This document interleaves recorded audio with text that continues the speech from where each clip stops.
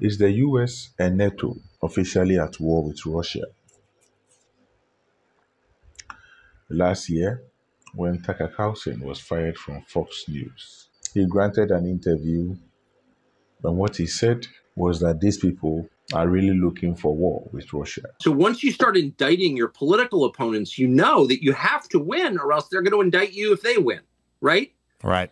And so they can't lose. They will do anything to win. So how do they do that? They're not going to do COVID again. I know everyone on the right's afraid they're going to do COVID and mask mandate. They're not going to do that. They can't do that. If they've already been exposed, that won't work. There's going to be, no, what are they going to do? They're going to go to war with Russia is what they're going to do. There will be a hot war between the United States and Russia in the next year. And Really? Yes, of course. They want it anyway. At that point, I thought Tucker was being sarcastic. But looking at what is unveiling, it seems he knew something we did not know. Do you know that whilst Trump was being charged of all the 34 counts guilty verdict, simultaneously, Blinken was giving Ukraine permission to strike within Russia? Think of it. Why would they do that? Why will Blinken and Biden permit Zelensky to strike Russia or to strike within the territory of Russia, whilst at the same time Trump was being handed his guilty verdict? It tells you that these people practically know that everything they are doing is wrong, but they are willing, they are more than willing to execute every plan to the core. People shouldn't take this news for granted. I say this because, look, this in case NATO and the US go out or go all out in a war with Russia, whether you care, whether you don't care, you will be affected.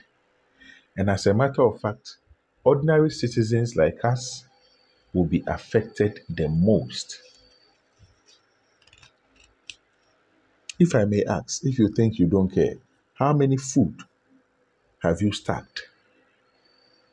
Do you even have reserves of water, of medicine? No, you don't.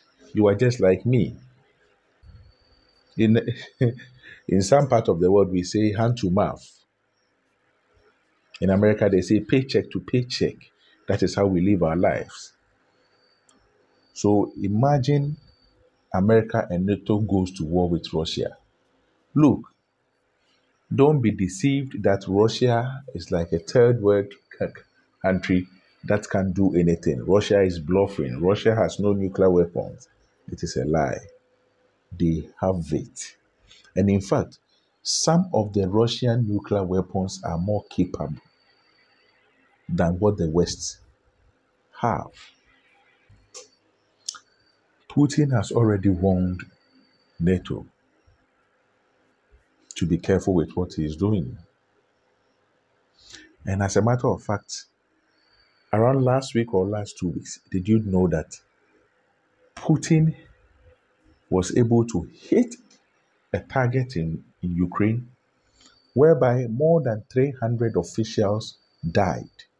It is believed that most of these officials were from Germany, France, and in fact, some F-16 jets that were delivered to Ukraine, in order to help them defeat Russia, has also been destroyed.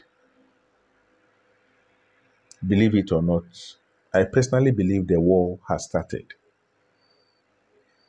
And It will be at at it will be at our biggest advantage to make sure we quench it, and we quench it now. If you are an American, an European, listen to me. This, I don't care whether you hate Putin or you love whoever you love. This will be a serious war, and we the citizens must not allow it to happen. We must hold our leaders accountable. Personally, look, I love my life, and I know you love yours. We really love to go about our daily chores without any hassle. In fact, we already have a lot of personal problems and financial problems in our lives. And we really, really don't need this war. I don't, I sometimes just can't wrap my mind around this. What at all does America and NATO want? Ukraine will never become part of NATO. They know that. So, what at all do they want?